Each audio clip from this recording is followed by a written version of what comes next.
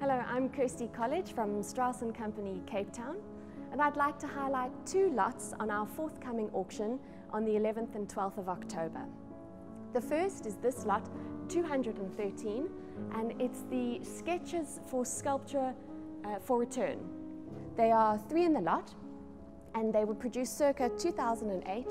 They are Indian ink, colored pencil on found book pages.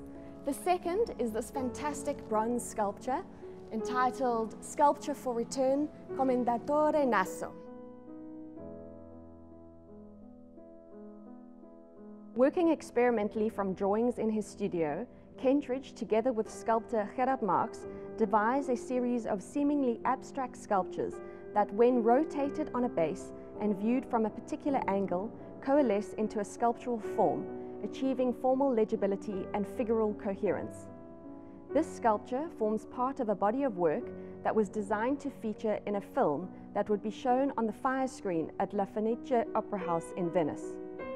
The idea for the project was a response to the absurdity of producing a film piece that would be viewed casually as people came into the opera house and found their seats, amidst the discord of the orchestra tuning their instruments, and then finally be switched off once the orchestra came together and the opera begins.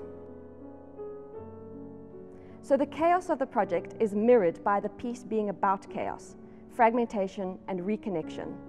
It's the opposite of entropy. It's things gathering into forms rather than disintegrating from forms. This three-dimensional object, when viewed from a particular position, loses its three-dimensionality and becomes a two-dimensional flat image. It's essentially the opposite of Renaissance painting, where you have a flat image trying to look three-dimensional. The subject of the work refers to Nikolai Gogol's story, The Nose, from 1836. The plot concerns a Russian official, Kovalyov, whose nose leaves his face and develops a life of its own, even achieving a higher social rank. The coherent image, nested in the rotating sculpture, refers to key scenes in the opera of Kovalyov's human-sized nose strutting around St. Petersburg.